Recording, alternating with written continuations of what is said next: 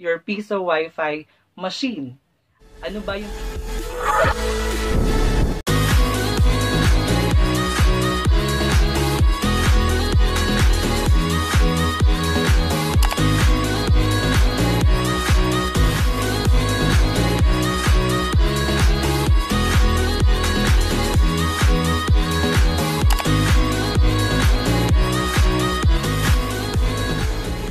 Everyone, this is Ronnie once again and welcome back to my channel.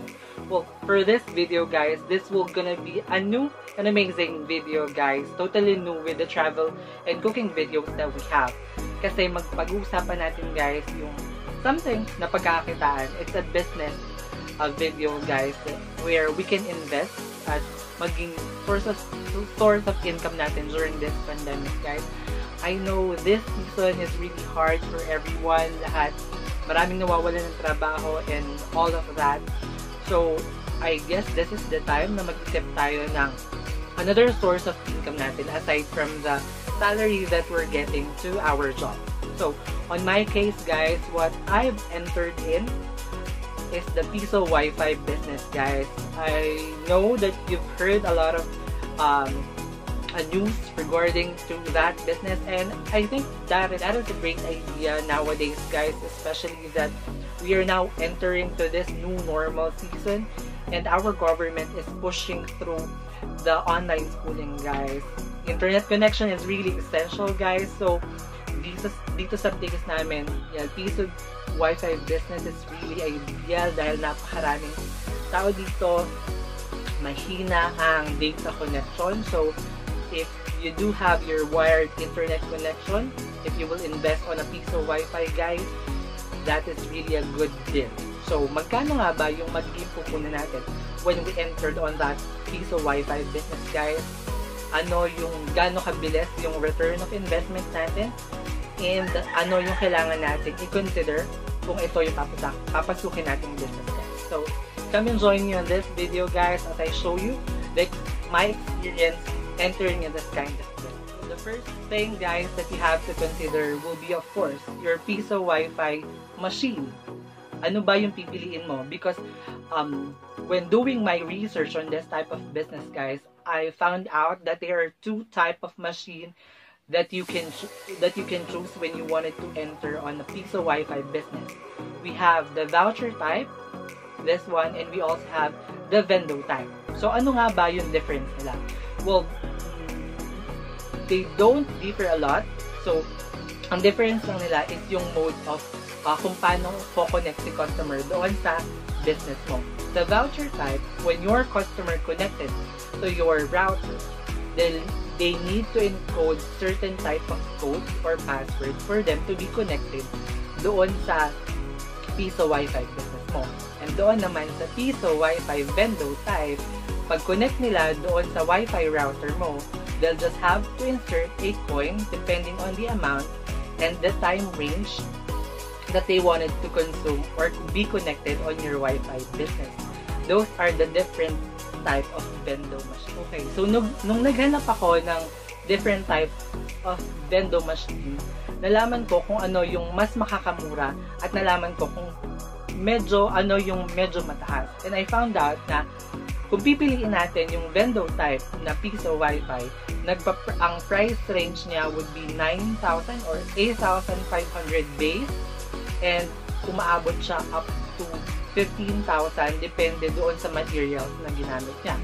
Pero kung ang pipiliin mo is yung voucher type, nag-range lang siya from 3,500 up until 6,000 depende doon sa package na kukunin mo. Kung may antenna na siya, outdoor antenna, or yung capacity niya aabot ng 30 users, doon magba-vary yung price ng machine na kukunin mo. So, it's up to you which of these two you are going to avail for your business. Second thing to consider would be your location, of course. Kailangan i-assess mo yung location mo, kung maraming tao ba, maraming bata, maraming tambay na nakapaligid doon sa bahay mo na gagawin mong location. Because of course, those people around your vicinity will be your prospective customer na makikikabit doon sa Piso Wifi business mo guys. So, mas maraming tao sa mas maraming tao sa vicinity mo, mas maraming chance na mapabilis yung return of investment mo doon sa business, Piso Wifi business na i-venture. Thing that you have to consider would be, of course, your internet provider, guys. Alam naman natin dito sa Philippines, hindi ganun kabilis yung internet speed na meron tayo. We have Globe, we have Smart, we have Converge, we have PLDT, we have Sky.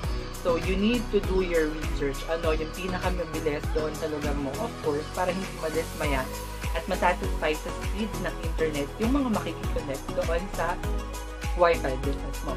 Because the speed really matters when you are going to enter on this kind of venture, guys.